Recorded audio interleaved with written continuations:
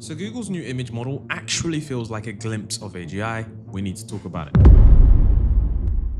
So Google are essentially testing a new version of NanoBanana 2, and this is an AI image model. However, I think it's actually a step towards AGI because the AI is doing things that previous models simply can't. And in order for an AI model to be able to do what NanoBanana 2 is doing successfully, it has to be able to reason like a human. And you'll see as the video gets on why that starts to become more and more true. So take a look at some of these examples because I'm sure, as I'm surprised, you'll be too. For, reference to understand how great NanoBanana is, I'm going to walk through 4 different examples that show 4 different capabilities that truly exemplify just how good the model is. So this is a prompt called generate a screenshot of a Windows 11 desktop with Google Chrome open, showing a YouTube thumbnail of Mr. Beast on youtube.com. And here we can see that this is Imagen 4. This was Google's old model, and we can see that it doesn't really look that good. The only thing that we can say about this image is that it got the Windows desktop pretty decent, but upon further inspection, and remember, this is important because in a moment, I'm going to show you what NanoBanana is able to do, and then you're going to be really surprised. And as the video goes on, you're going to get more and more surprised, and I've left the crazy ones until the end. We can see that, this is not Mr. Beast. The text on these areas are really, really jumbled and mumbled, and some of the images just don't make sense. Now, if we look to GPT image 1, this is significantly better. Some of the icons don't make sense, but it's definitely a lot better. The only thing is that it doesn't look like a real person's dashboard. It looks more so like, I guess you could say, an AI generated image. In this video, I'm also going to include Seedream because that is a model that I've heard a lot about, and people seem to believe that this model is pretty good, and it is on several areas, but when it comes to things like this, it's just not. Now, this is NanoBanana 2. This looks like a screenshot from someone's actual desktop. I wouldn't be able to tell if this desktop was actually a screenshot or actual, AI generated. Now, the only thing I think that maybe gives it away is that there's not views underneath this, but there's no obvious giveaway that this is an AI generated image. Now, this is by far the most tame example of how good NanoBanana 2 is. Why don't you take a look at this? And this is the craziest thing that is, existing online at the moment. I truly believe. So someone took a piece of, pieces of ripped up paper. They wrote something on them, okay? And the original piece of paper is not this, but it does say this. But this is what NanoBanana was able to do with this, scrumbled, jumbled pieces of paper. It clearly says the cat balanced delicately on the edge of the wooden fence. NanoBanana was able to basically, I don't know how on earth it was able to do this, but convert these pieces of ripped notes back into an original image. And the reason that this is crazy is because this just combines so many different things. It's combining visual pattern matching with semantic understanding. It's not just aligning the torn edges, which it could be doing, it's understanding what the sentence is supposed to say. So by identifying the fragments of letters and the word order, it's reconstructing the logical text of the cat balanced delicately on the edge of the wooden fence, and it shows comprehension at both visual and linguistic levels. And this is physical reconstruction from incomplete data. The pieces were irregularly torn, partially overlapping, and rotated, and the AI inferred the correct spatial order and orientation to restore the note, demonstrating an eternal model of how objects fit together in the real world. And you have to understand how important that is. An AI being able to have an internal model of how torn objects fit together in the real world is crucial for, having systems that exhibit human-like intelligence. Now, there's also cross-modal reasoning and text and geometry. To succeed, the AI had to merge 2 domains of intelligence: visual reasoning, and which is, the matching of the lines, the handwriting alignment, the paper edges, with the language reasoning, predicting sentence structure and coherence. And this synthesis is what humans use in puzzle solving or forensic reconstruction. And it's very rare for, AI systems to perform simultaneously these things successfully. And of course, there's contextual closure. And even if parts of the letter were missing, AI inferred the rest using linguistic probability and visual clues, which is the hallmark of higher level reasoning, not just matching pixels, but understanding meaning. So it's crazy. The AI performed physical reconstruction, assembling the pieces, demonstrating semantic reasoning, understanding what the text says, and combining vision, language, and spatial logic seamlessly, which is why NanoBanana is, I think, a little bit bigger than just an image, editing tool. This means that Google are clearly working on, higher order things over there. They're really smart over there. So, if you're wondering how did other labs fare, I put it into Claude. Claude's visual reasoning, unfortunately, it didn't work. It said the delicate balance of modern life depends only on the caffeinated, which is It's pretty funny to actually read that statement. I mean, I guess there's some truth to that, but you know, it's not accurate. We can see that. And then of course I decided to use Gemini 2.5 Pro. And Gemini 2.5 Pro actually managed to get this right. The only thing that it didn't manage to do was it didn't manage to reconstruct the image. I don't think NanoBanana is working, you know, as well. So it's pretty cool that it was able to, you know, just get it based off of just the visual reasoning. And then of course I tried Grok. It reasoned for 11 minutes and 40 seconds to assemble the original message. And the final message that it put was the delicate balance of nature on the fence. And this was incorrect. And then I also tried GPT-5, which is where assemble the original message from these and, you know, yada, yada, yada. And it thought for 5 minutes. I decided to use GPT-5's highest thinking model because usually, okay, and this is where we get into some, I don't want to say conspiracy theory, but just hear me out for a second. This is GPT-5, which is supposed to be the extended thinking model, which is supposed to be the most intelligent model, and it got it wrong. It reasoned for 5 minutes. However, I do know that from my personal use of GPT-5, what tends to happen is the models tend to over-reason and overthink things, potentially missing the main point because those models are trained, you know, in a sense that like they're trained to just see problems as multi-step, and some problems are only a few short steps. So what I actually tried to do was I tried to use a, you know, smaller model, which is O3. And surprisingly, O3 came a lot closer to the original answer. And the original answer is the cat balanced delicately on the edge of the wooden fence. And that was remarkably closer. Now, O3, if you aren't familiar with this model, this is an earlier reasoning model produced by OpenAI. So how is it that the earlier reasoning model produced by OpenAI surpasses GPT-5? And like I said, I think it's because if you reason for too long on certain problems, the model just overthinks it and it really doesn't help in certain scenarios. So I think that should be just a note for you guys. If you're ever using reasoning models, try to not use extended thinking on everything because it's going to overthink the issue. Now, there's more images here. And one of the key things that I saw was, you know, something like this. And this was crazy because there was something else written on another whiteboard, and I'm going to get to that in a moment. But this is NanoBanana writing clearly on a whiteboard, and all of the text is legible and it's solving this. This is absolutely incredible. It read, understood, and solved a visually presented problem, complex calculus problem on a whiteboard. That's combining mathematical reasoning, spatial awareness, and visual reasoning all in one task. And that's crazy. It's solving an integral, and this integral requires advanced calculus, specifically trigonomic substitution. And the model didn't just output the final answer. It performed the full derivation line by line as a human mathematician would on a whiteboard. It used the correct substitution strategy. And this isn't a memorized pattern, it's a demonstration of procedural understanding in symbolic math, and it wrote it in spatially organized and legible. So this is crazy. This is really crazy. I mean, the implications are extremely profound. We can look at more examples here. We've got, you know, NanoBanana 1. This was a prompt going around. Disassemble the toy into components of the antenna, the body, the head, the hands, necks, and the wheels. This is NanoBanana 1. It doesn't do too bad of a job there. I don't think that's, you know, too bad. The only problem is some of the annotations aren't correct. We can see that, you know, what is the bok? I mean, I'm pretty sure that's supposed to be the hand. But if we look also at GPT image 1, we can see that the hands, it does its best. It doesn't do too bad, to be honest with you guys, but it doesn't do, you know, completely everything here.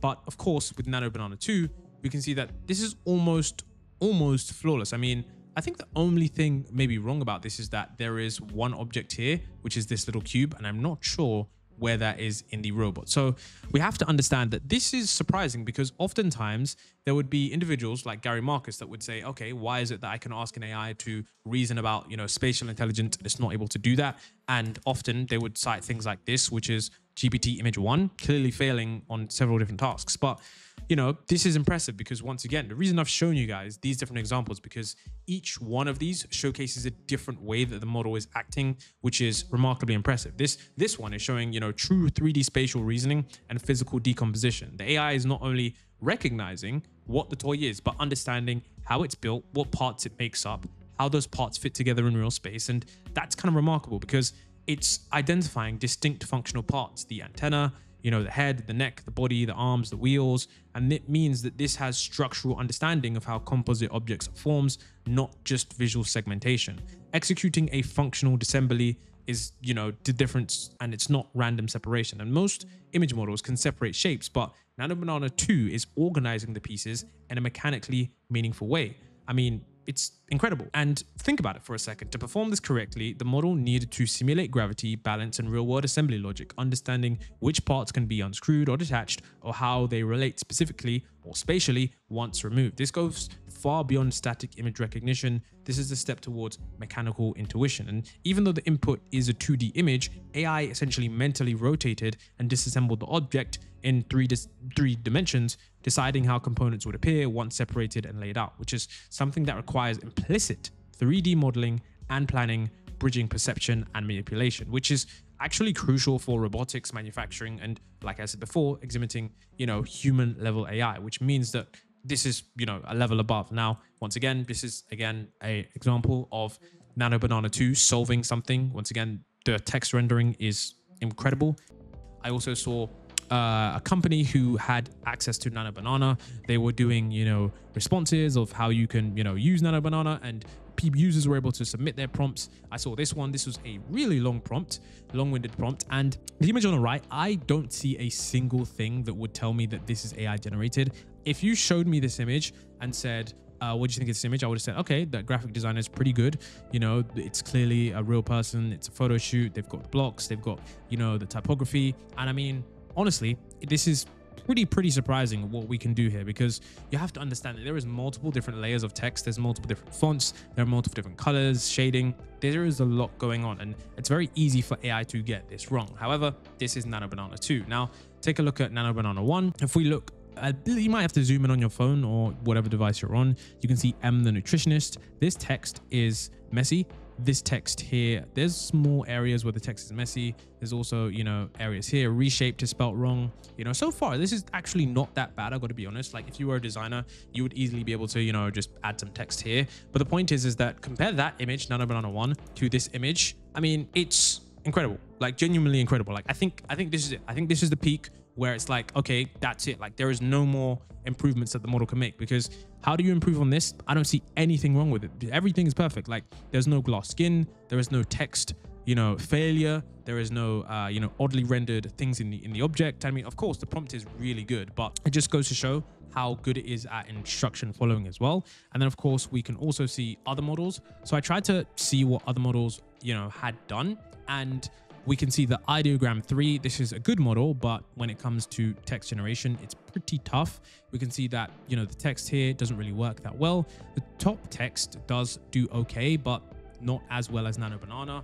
We can see that Seedream is pretty good, surprisingly good, honestly. Like, Seedream was one that was really surprising. The only thing I would say about Seedream is that when we look at this user's face, it does look AI generated. So I'm guessing that maybe this one does have small, but then again, you could just regenerate this, and this was only one generation. So I think this one is still good, but the graphics don't look as good as this right here. Like, this image on the right, like the typography, the font, everything just screams like a human created it. Like, whereas with this one, it's like maybe not. Okay, then of course we got GPT image 1 on the right hand side, and you can just pause and look for yourself at all the small details. It's definitely still pretty good, but yeah, it's a little bit more AI generated. And honestly, I do think that this one is pretty decent when we look at GPT image 1. But the point I'm trying to make, guys, is that compared to NanoBanana, it's just 10% better in a way that really just makes all the difference.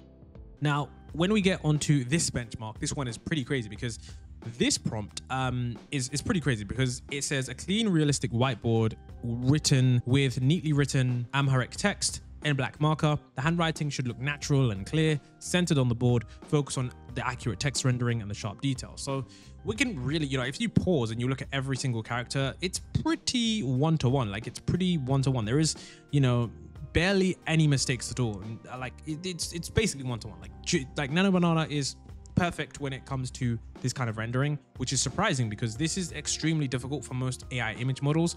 This is accurate multilingual, handwriting synthesis. And this matters because, accurate non-Latin script rendering, which is Amharic, which is pretty crazy. It's a complex system with hundreds of glyphs, and most diffusion models like, Midjourney and other image, models fail miserably with such scripts because they blur, invent symbols, and output gibberish. And this benchmark is essentially showing perfect orthography and consistent glyph shapes, meaning that the model's tokenizer and visual rendering pipeline actually understands the non-Latin Unicode at a sub-glyph level, which is pretty incredible when you think about it. And this prompt describes spatial and aesthetic constraint, which is, centered, neatly written on a whiteboard.